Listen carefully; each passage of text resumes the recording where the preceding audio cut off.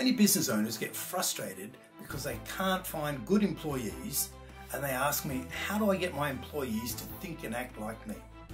So I ask them, what's the difference between them and you? Well, I own the business and I take all the risks, they say. Then why don't you make them business owners?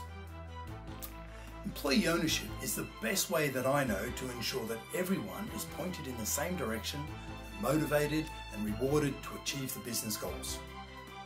Be careful now, just making ownership an option doesn't automatically solve all of your problems. There's an education process required to shift the culture from employee thinking to one of ownership mindset.